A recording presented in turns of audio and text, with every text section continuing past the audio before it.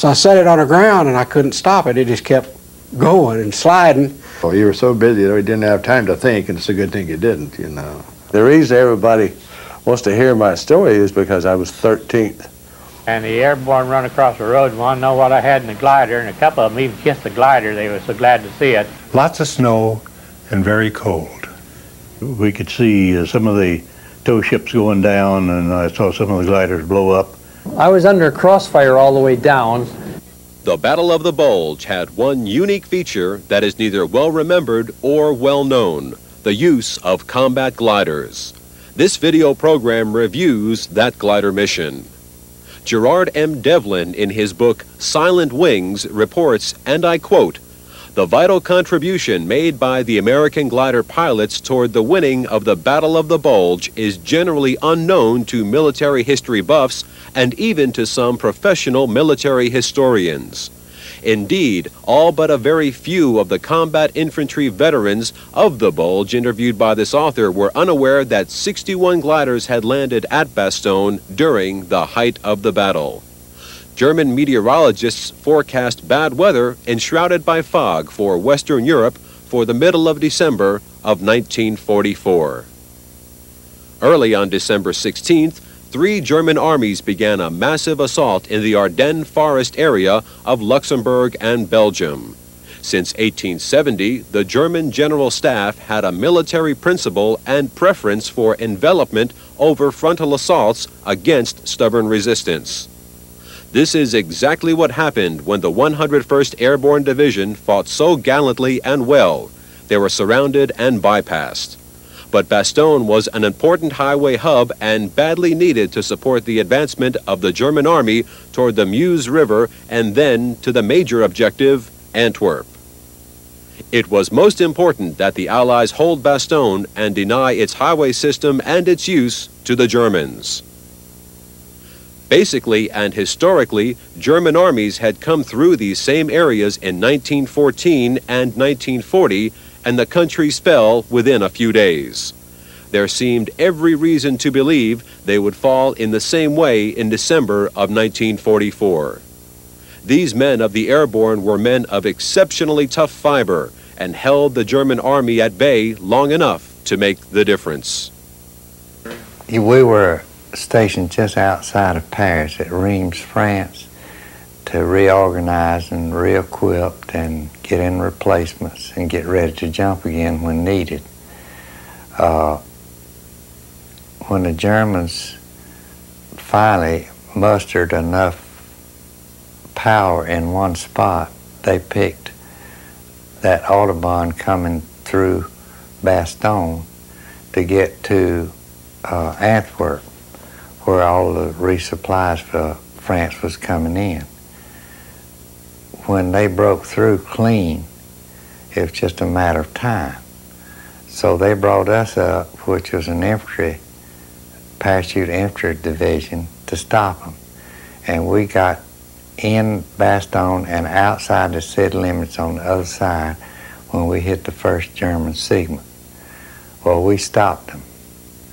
And they tried to go around, and their Tiger Royal tanks were too heavy for the secondary roads, and they couldn't move very effectively. And they tried to take us and couldn't. And we held off 8 German divisions. Later, Field Marshal Hermann Goering said that Bastogne was the key to the entire attack. Hitler himself personally ordered General Model to forget about Bastogne once the 101st occupied it. We had a few units that were that the Germans had routed in the breakthrough that fell back on us. Most of them were tank destroyers, and possibly that was the difference, us stopping some tank attacks that we didn't have. Pack houses was the heaviest artillery piece that we had, and it just knocked the dust off a Tiger Royal. But those tank destroyers that were cut off with us from the 7th Armored Division, they were put in reserve, and wherever the hot spot was, that's where they'd show up. And Christmas Day was a long day. 7 tanks got through during the night. Well, we'd put the mines down in the snow, and in the daytime we'd take them out because the Germans would shoot artillery down the road trying to explode those mines. And we'd put them in the ditch beside. Well, this lead German tank came down and he seen those imprints in the snow and thought they were mines and went to the ditch, and that's where the mines were. Well, we had a pretty good round. Every time we'd shoot the bazooka at him, it'd bounce off. And finally I told one of the bazooka men to crawl down in the snow behind him and try to get in the rear of him. And he did, and knocked him out. He went through the radiator and it went inside. And that had the road blocked and the other tanks couldn't get through. Well, those tank destroyers that had been cut off was right near regimental headquarters, and they got over behind the hill, and they would shoot, come up and take a shot, then slide back behind the hill, then another one would come up in a different area and take a shot, and they knocked out the front and the rear tank and sacked them up, and they went to work till they got all up. During the bitter fighting for Bastogne, the exceptional use by the 101st Airborne Division of its artillery was one of the major reasons their perimeter remained intact the 10 days that will never be forgotten in American history. On December 22nd, 2 German officers passed through Allied lines to demand surrender. Their answer was the famous nuts. The arrogant German officers, a captain and a major, were confused upon receiving the answer. "I do not understand nuts," said the captain, who translated for the major. "If you don't understand what nuts means, in plain English, it is the same as go to hell." Early on December 19th, the entire medical company, including the field hospital of the 101st Airborne Division, while still en route, were captured. Heavy fighting and superhuman resistance was responsible for large amounts of wounded, with only local doctors poorly equipped to handle them. General McAuliffe sent a radio message Christmas Day that he urgently needed emergency glider delivery of surgeons, artillery shells, and gasoline. Some badly needed supplies could be and were dropped from C-47s, but doctors, large artillery shells, and gasoline had to come in by glider. General McAuliffe stated that of all the things his division desperately needed, the combat surgeons should be given first priority. So on December 26th, Flight Officer Charlton W. Corwin Jr. and his co-pilot, Flight Officer Benjamin F. Constantino of the 96th Troop Carrier Squadron of the 440th Troop Carrier Group, took off from a fighter base at Etain with 2 combat surgical teams plus their equipment and supplies. But the glider had been used in the Holland mission and all of the seatbelts were missing. Corwin told the medics to hold on to the metal tubing of which the glider was constructed. The supplies were piled in the middle of the floor and not tied down. None of the medical people on board had ever been in a glider before. Corwin was busy looking for the landmarks that he had been briefed on, plus yellow smoke that was to be on the LZ. Constantino, the co-pilot, said he saw the panels marking the LZ, and Corwin cut off and landed in a snow-covered field close to a tree line.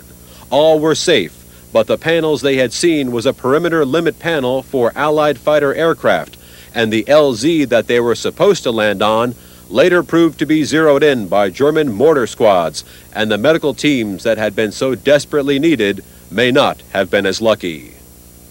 I was given the order to load gasoline, and another one of the other squadron engineering was out there helping load when Corky Corwin and Constantine took off. And we didn't even know what was in there. That's what they had. All we saw them bring staff car out and a weapon carrier out, and Corky waved at us, and the next thing I knew, that glider was gone. And then we found out that they were going into Bastogne taking medical supplies. We loaded jerry cans of gasoline. I'm trying to think of how many we had on each side. I think they went back either 12 or 14 cans back, doubled cans back, 2 tiers. No. We just come in from loading the gliders. We didn't know what the mission was. So we just come in from loading gliders and sat down to eat. And just as I was sitting at the table, a guy tapped me on the shoulder and said, "You're wanted at briefing right now." When I looked up at him, I seen who he was, and I said, "Yeah, when I finish my meal." And he says, "Now." So I went over headquarters and we sat for the briefing. Nothing was said what was going on when we were loading the gasoline, who it was for. But then afterwards we found out. We were given 5 minutes to get our equipment, get on the truck, taken out to Breesy. Gliders were lined up on the runway. We took off. I think it was around 4. I know it was just getting darn good and dark up to Bastogne when we landed. What was that, right? Oh, they supposed to had smudge pots for us with red fire. They had one burning barrel with red that we could see. I can remember Hammergan. He was the lead-in going in, and I was off to the left of him, and I think it was Burnett was off to my right. And the small arm fire that was coming up and hitting, hey, if you ever seen tracers come up at you and hitting cans and going through cans, why it didn't explode is beyond me. I don't know. You want to hear lead rattle around in a can, you want to hear that in gasoline. It's got quite a rumble to it.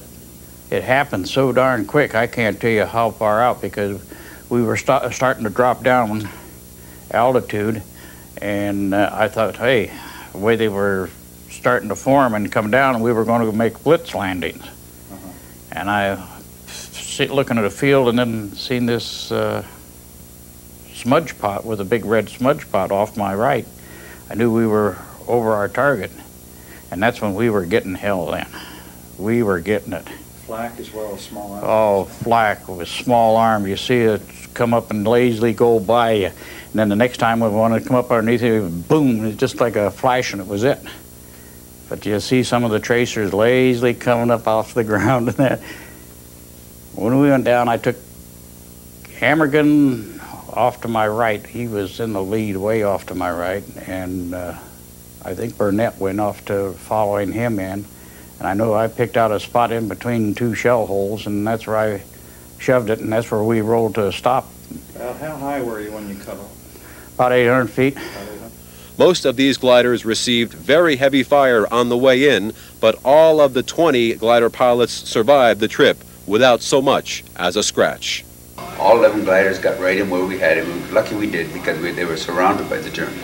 Yeah. And what did you carry? When we went in, we all carried, the one glider carried the medical team, doctors and nurses and supplies. The rest of us all carried high-octane fuel for the tanks. The tracers were just like squirting a hose at you. So just about the time they get to us, we'd either pull up or go under. So the tow planes and the gliders were exchanging places up and down. And we all had bullet holes through our gliders, but none of us was serious. And how long did you stay then with the 101st before you went back? Having an idea? That night we were bombed. We were artillery all night long, never stopped. And then the next day we watched the next load of gliders come in. And it was horrible, because you knew those guys up there were the same guys you had graduated with or knew your friends. And then late that afternoon, we got gas to the tanks, and late that afternoon, Patton's boys came through. And they decided that the glider pilots were to get back out for another mission. So they put us in, we had 7 trucks loaded with German prisoners, and they put 2 glider pilots on each truck. And I happened to sit in front with the driver, and so I had the weapons with me. Captain Wallace F. Hammergren of the 98th Troop Carrier Squadron said when they arrived near dark about 5 p.m., The situation around Bastogne had been so confused, we weren't sure that we were in the right place or that the area was still in friendly hands. In the dusk, it was impossible to tell whether these guys were American or Germans. We kept our fingers on our gun triggers and waited. Soon, an American major asked what I was carrying, and I replied, gasoline. And the other gliders, all gasoline too. Thank God, he said, we're down to our last drop. The next day, December 27th, the 439th Troop Carrier Group supplied 50 gliders without co-pilots, and they were loaded with 76 tons of gasoline and artillery shells. We had 155 millimeter shells, fuses, and the powder all in one glider. They were overloaded, but it was... They were. You have any idea how heavy a load you were carrying? No, but I know it was over max. Let's put it that way, max gross, because we couldn't glide it at normal glide speed. We had to come in a little hotter on that when we landed. Did you make the LZ that you were briefed to make? I did. Yeah, I was fortunate. I was in the 4th or 5th glider in. They just hadn't got the altitude on us, and it's a lot of tracers went by and thumped into the glider, but I sit there fat, dumb, and happy and just looked out around and what's going on. And I wasn't scared. I should have been, but I guess I was too stupid or something. As a glider pilot, we're not the brightest, but it's... How high were you at this? Well, they took us in at 750, about 750. Let's say, cut me off, I made about a 90, maybe a little over a 90 pattern, landing in that area where I could see down there where the troops were, but they seemed to be pretty well spaced between them and put the gliders down in the fields. I never did think of mines. They might have had mines out there, but I didn't think about it. Well, as you know, the ice, it had ice and snow there for several days, and the ground was solid. And I touched the ground. I must have been doing normal, come in about 70, you could with some troops, 70, 75. I must have come in about 80 because it wasn't feeling good slower than that. And so I set it on the ground and I couldn't stop it. It just kept going and sliding. I know usually if you put on brakes on ice, you're going to gain speed just about. So I figured that, well, I didn't want to hit the perimeter out that way. I wanted to stay in as close as I could to the center.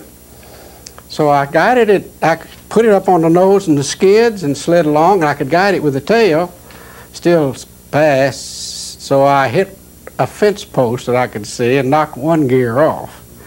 And that slowed it down, and there was another fence and fence line, so I just went up there and hit the other gear, and it come to a stop pretty quick. And there was I remember seeing that gun crew at a gun pit nearly in front of me. They all jumped up and started running, and they thought I was going to slide right over them. Well, I probably would have if I hadn't hit the post and stopped. Then when you got on the ground, did they come out and get the shells out of your glider? Yes, they did. They were there before I could get out just about. They said they hadn't fired those artillery pieces for 4 days. They had fired them with charges only.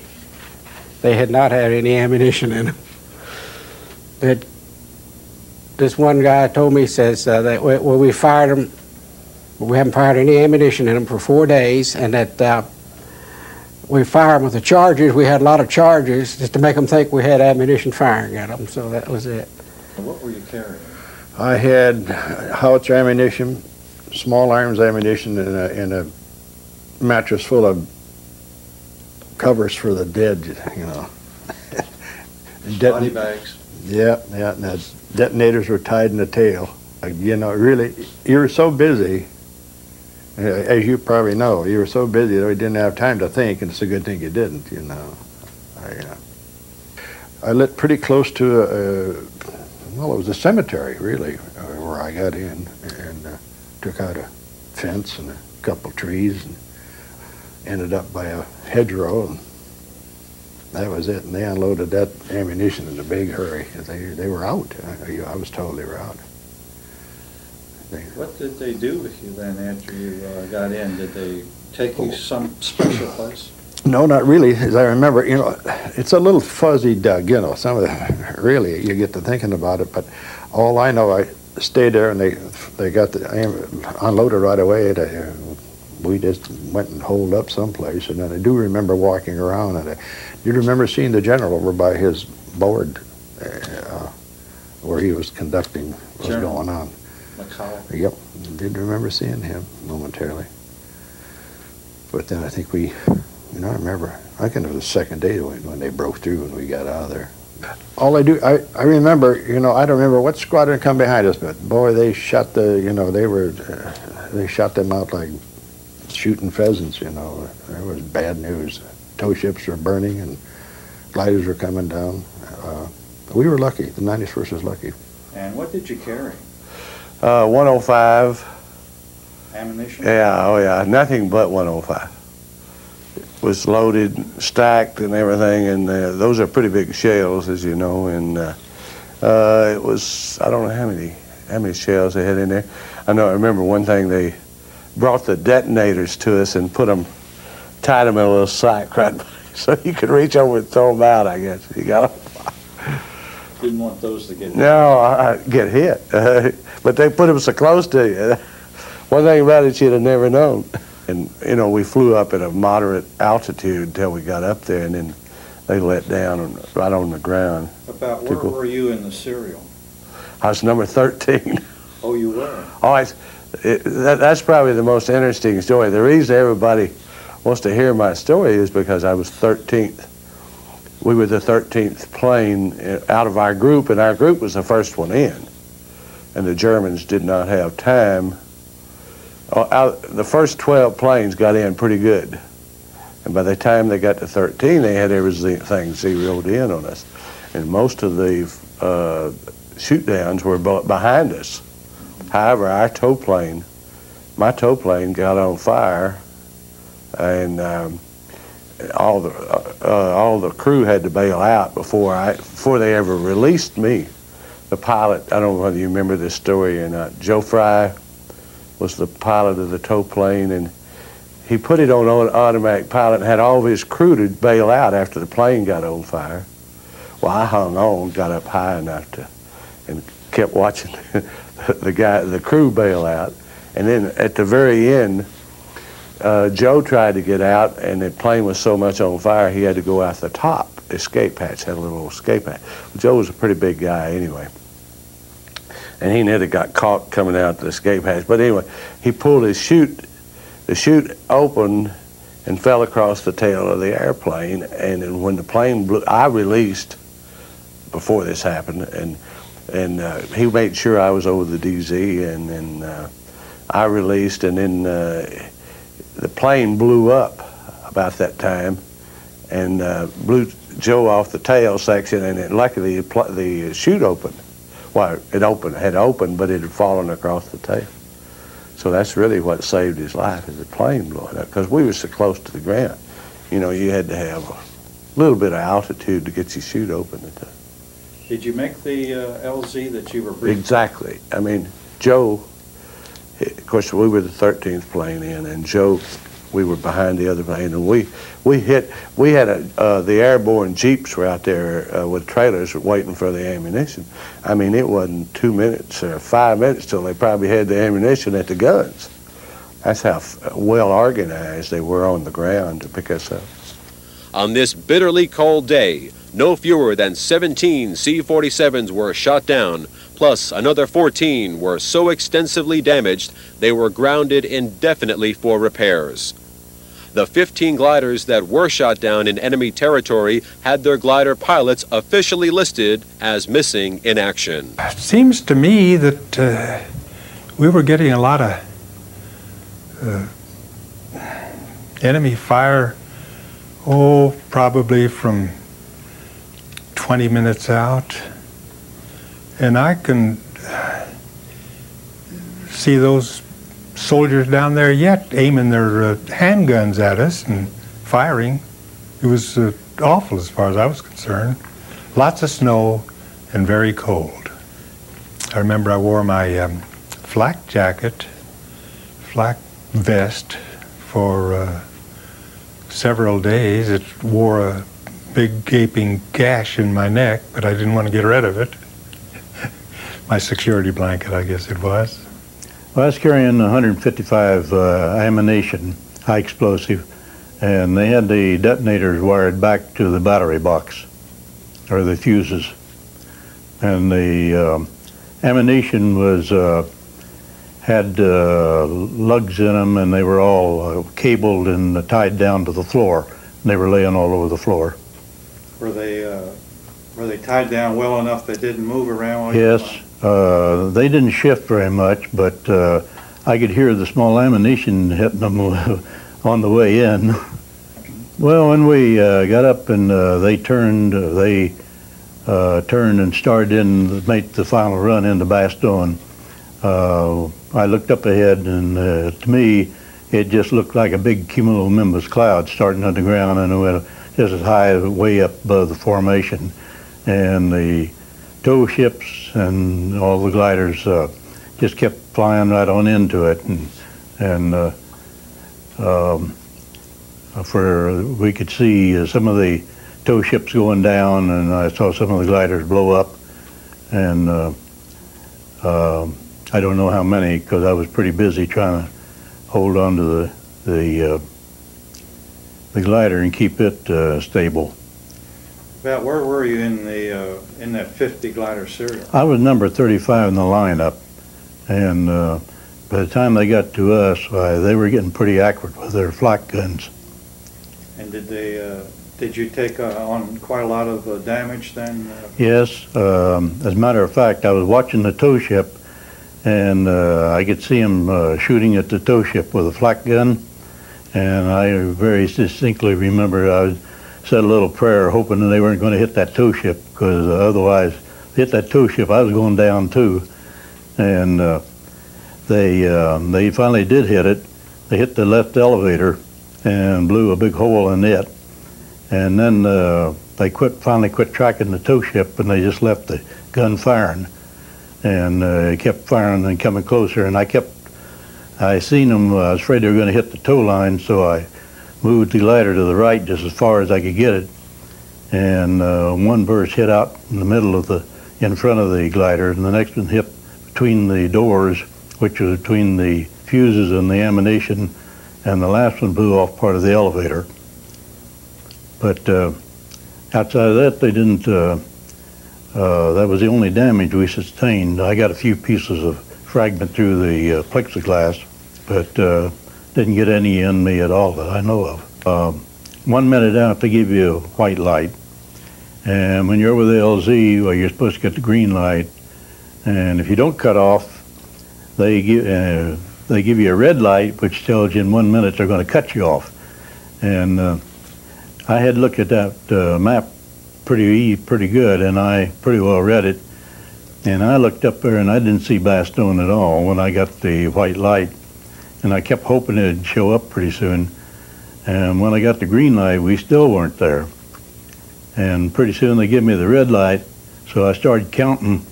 And when I got up to about 40, I pulled the tow release. And by the time I pulled it, they pulled theirs too. And that thing was just like a big rubber band coming together in front of us. And I leveled her out, stretched my glide as best I could, and I landed about 150 yards, 100 to 150 yards inside the compound. When I seen it snow down there, I leveled it out and tried to keep the wheels up, because I was afraid they'd break through the crust and flip me, and so I had it pretty slow by the time I hit, but I still plowed up a lot of snow. And the airborne came out there and started unloading it, and they were a little bit unhappy because I buried that nose in the snowbank somewhere. We'd been on tow for a long time, and you know, there's no give to those struts, and it beats you around pretty bad. And I know just before we turned and started that run in, I had to go to the bathroom terribly bad, and I was sitting there trying to figure out how I was going to do it. And about that time we turned and made that run, and that was in the morning sometime, and it was about 5 o'clock that evening when I remembered I still hadn't gone to the bathroom. So I guess the ammunition and the flak that we took might have been the most impressive thing about it. Strung out in a single column, nose to tail, flying at slow speed and low altitude, the tow planes and gliders were easy targets for the German gunners. My glider was loaded with a full load of 155 millimeter shells and 4 surgeons, which made me a little overweight, but not seriously. But we took off on the flight, and it was completely uneventful. A few clouds here and there, but nothing until we got within about 10 miles of the drop zone. And boy, I looked over at my tow airplane, and the smoke and fire is coming everywhere. And then that was his first engine. Then number 2 followed 30 seconds later. It went out too. Ernie was trying his best to try to keep on going, but he wasn't towing me anywhere, so he cut off. He cut you off? Yes. That was after he was in complete flames, and they landed, I understand, in the drop zone somewhere. But all I could do was go straight ahead and hope I would make it. And I did, barely. I got just across the line, and after a while some airborne troops came along, and Colonel Hollis took one look inside the glider and he said, "Get that damn thing out of here."